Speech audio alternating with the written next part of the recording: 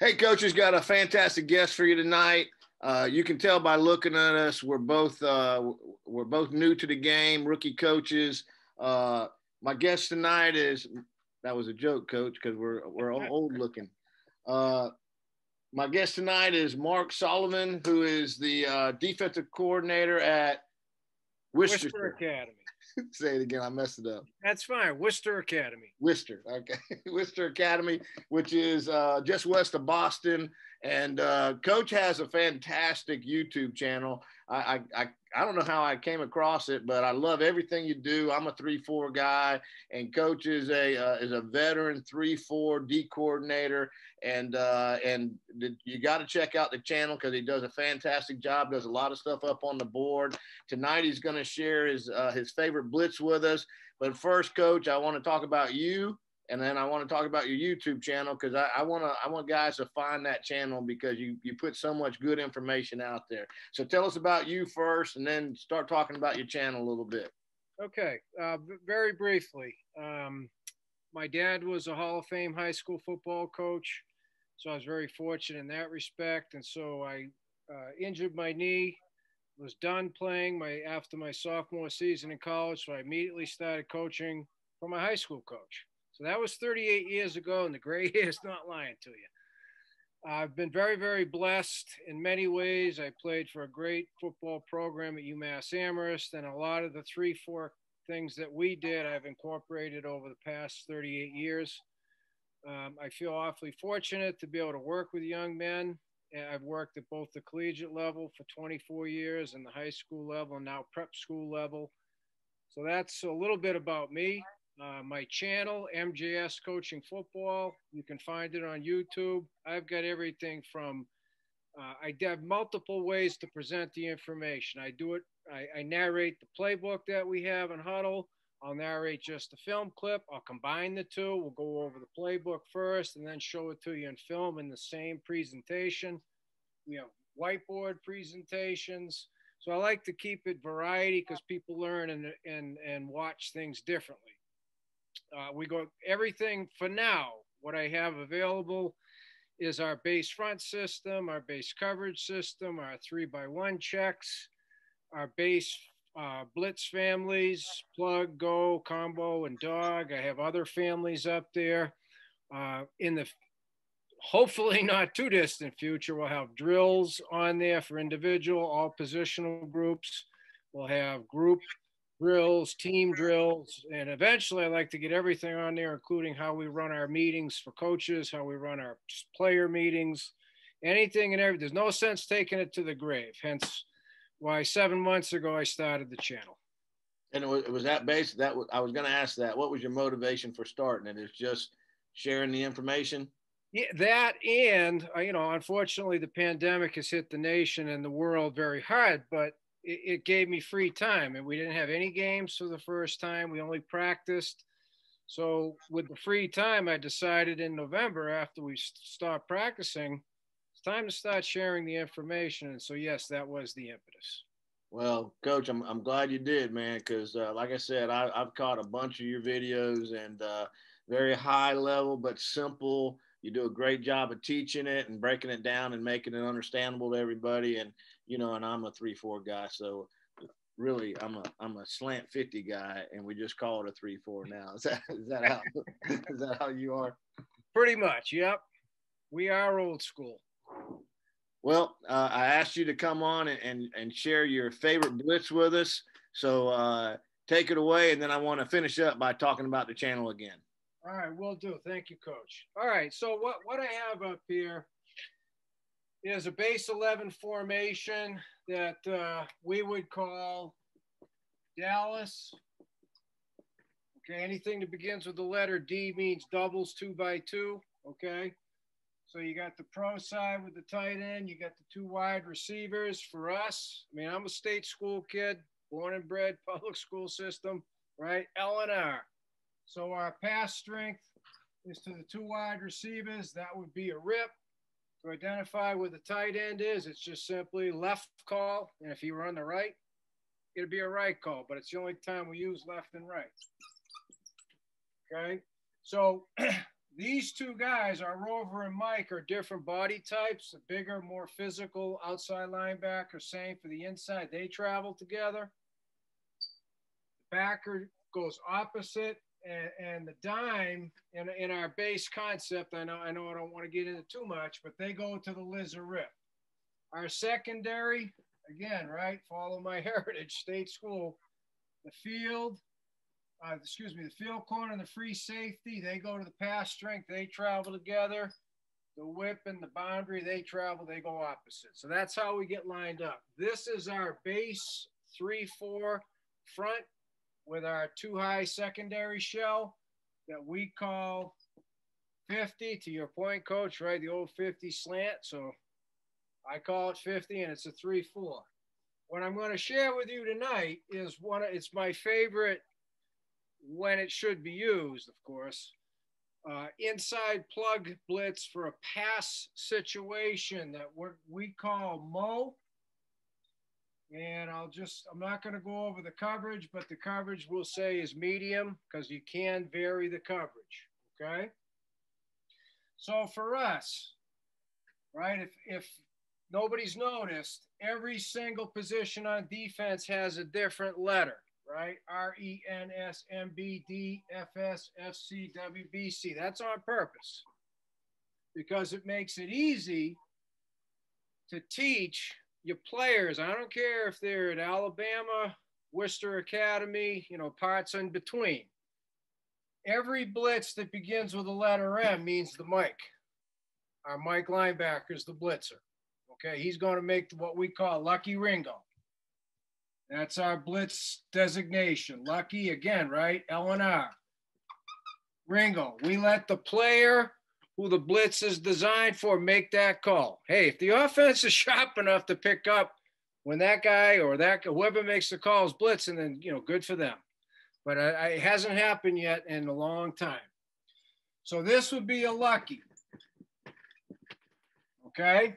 So what 50 Mo is, okay, and this gets real messy real fast. This is what we call a same side AB read plug. And so I'm going to bring all of this to life for you and explain how we come to that, okay? We're not reinventing the wheel, right? A, B, C, D, A, B, C, right? That's every way, I believe everybody or most people designate their gaps. This is an AB on this side, okay? It's going to be a left Lucky blitz on this side. So what I'm going to do is I'm going to start with the 3 defensive linemen and what their responsibilities are, okay? So the nose, okay? He hears Lucky. He knows he's slanting away from that, so he's slanting into the right A gap, and he's rushing the passer. Again, we call this in a pass situation. Both defensive ends are slanting into C gap, and they have what is called outside cage. I don't call anything contain. We don't use the word contain in the run support. We do not use the word contain when we're talking about the pass either. Outside cage, okay? So now here's where this comes in, right? Same side A, read plug. This is also what we call, stop mixing up my colors here. This is what we call the Gilligan concept.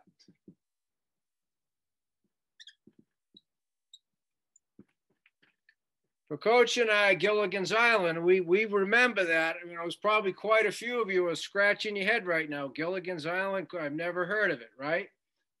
So we call it Gilligan because in the 3-4, you're always going to have an uncovered lineman, usually the guard. So for us, what we're doing is we're putting that guard on an island on purpose, okay?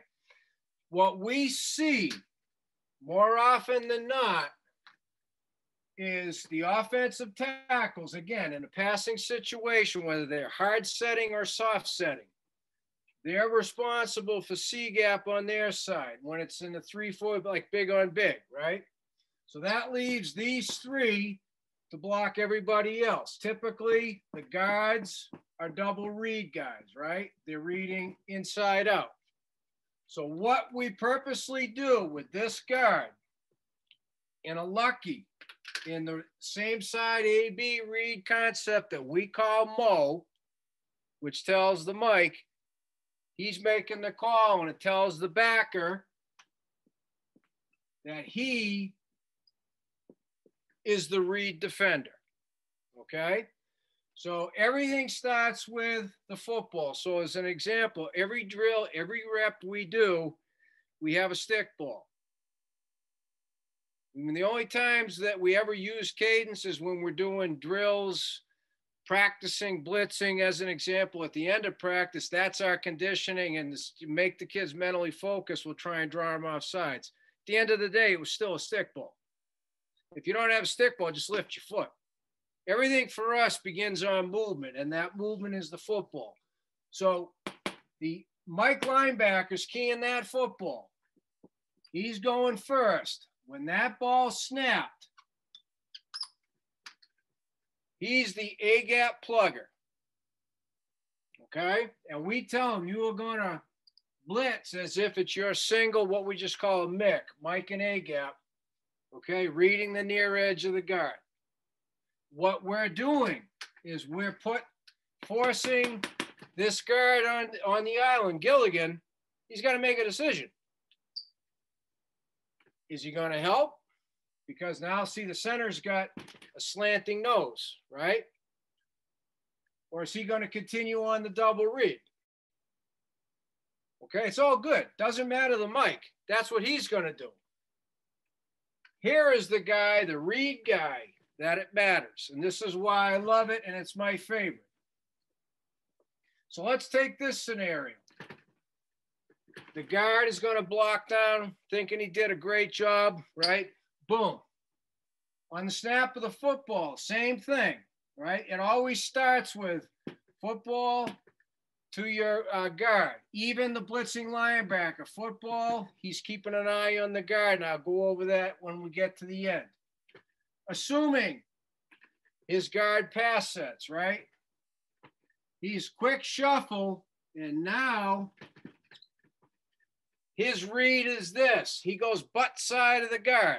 That's the A-B read plug on the same side. If the guard has blocked down, then he's going to be in B gap.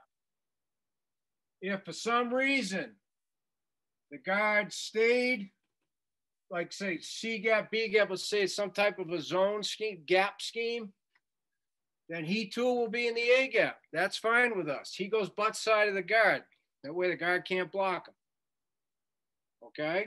And that's why I love it. If it's a situation where you're most likely going to be in a 5-step drop, you're going to have more of a soft set from your offensive line. They're going to be big on big, big on big, big on big. One of these two is helping the nose. The other guy is a double read. This is a very effective pressure. Okay, I mean, there's no pressure that's a guarantee. We acknowledge that up front. And when it works, fantastic. When it doesn't, the kids know. Okay? So for me, in the correct situations, that's one of my go-to pressures.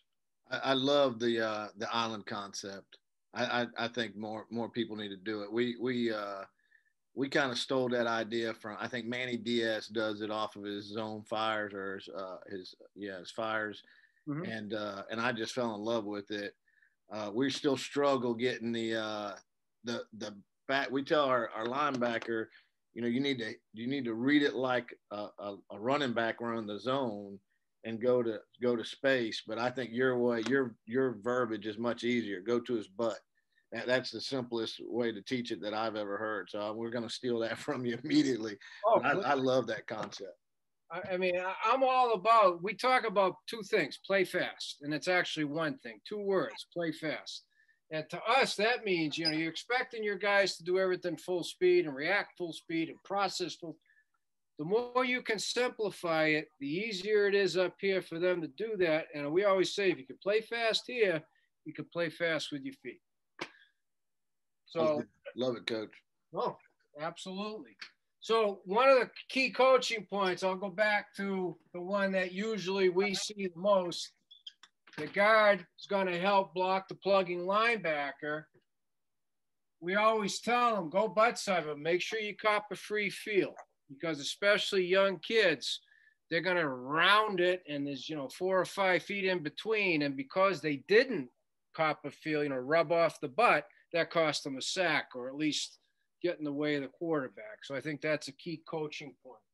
The other thing that's a part of this, and I stole this from the University of New Hampshire about 20 years ago, Coach McConnell up there, one of the greatest coaches in New England history, Division I FCS football, is the concept of what we call readout. Okay, so what's meant by readout? Again, this got messy real fast, so I'll kind of start from the beginning. Doesn't take me too long. Okay, as especially the backer who's got the time, if his guard is pulling, he's going to scream, pull, pull, pull, pull, pull. And the Mike linebacker is going to read out. They're going to communicate that to one another. He's not going to continue the blitz. He's going to read out it. Same with, as he's plugging, if that guard's pulling, he's going to make the pull call, and he will read out. So when the guard is pulling, right? So in this case, pulling to his partner inside, he makes the pull, the partner reads out. Same thing over there, partner reads out. If, let's say they decide to run a toss, or for some reason they pull the guard, it's a boot, and this guy is going to be the lead blocker, right? As he's going, if his guy's pulling to him, he's going to read out. We just simplify it. Sure, there might be a time where the kid comes flying through anyway because he didn't read out and he makes the play and he thinks, oh my God, I'm the greatest player ever. And so you got to quietly coach him up. Nice job. But I should have read out perfect, So that's the readout concept stolen from Coach McConnell about 20 years ago from UNH. Can you talk about your outside cage technique with the ends? Absolutely.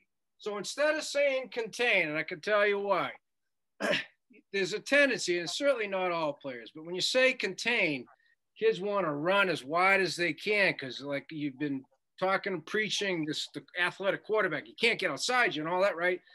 So they tend to run wider, and in essence, the sideline's doing the same thing. So what we teach is this: outside cage. What is meant by that? Okay? So we'll keep the blitz. Right? Outside cage, let's say that's where the quarterback sets up. If you have outside cage, then you want to get to a point you're roughly 2 yards outside of where the quarterback is setting up. So we want to get them literally in what we would call a cage. Now, is it 2 yards going to always happen? Of course not. If the kid's 5 yards away, that's acceptable. So it's kind of an over-coaching point when you say give them 2 yards. Now, we always talk about, look, don't take out tape measures, guys, right? Don't freak out. If you're 3, 4, 5 yards, that's okay. And if the quarterback starts to scramble, you got to kind of widen the cage and then you squeeze the cage. So that's why we use the term outside cage, because I don't want kids just widening, thinking they're doing the job, and then the quarterback just turns up the field, 5, 10 yards inside of them. So, Coach, you did absolutely fantastic. And coaches, now you understand what I'm saying. That teaching one blitz, how many awesome defensive secrets and concepts that he just teaches just in one play. And that's how every video he has is. It's just a high level, but very simplified, make it easier. I'm still on the butt side deal on the blitz read. I'm gonna throw a question at you. And I didn't prep you on this, but you and I both started when we started on the defensive side. Yep. There wasn't spread. We had to get ready for I formation and wing T. what's been the biggest adjustment for you? You know, now that probably week in and week out, you're seeing spread and maybe a wing tee every now and then. What was, you know, I was impressed. Normally when a guy gets up there to show a blitz, he draws up in the I formation, and you drew up in a double pistol. So you're seeing it every week. What's like, what mindset adjustment? What was the big adjustment going from when we used to have to just pound, you know, stop the run, and that's all we had to worry about, to today's offenses? Okay, so you know, for us up here, I'm going to say it was 2009. Around, I was at Worcester State University at the time. You know, Divisions III, New England Football Conference, real good football. We started to see that season, and then it's never stopped. No more two back; it was all one back. You know, it was a lot of 11. And then by 2010, it was a little bit more 10 personnel. And then by 2012, forget it. You saw everything, including empty. So from 2000, and actually it started in 2008. So the spring of 2009, long-winded answer. We changed our insertion schedule to all one back first, and we saved the two back stuff for last. So we did it in reverse, essentially. So that helped a lot. So the kids could understand better, number one.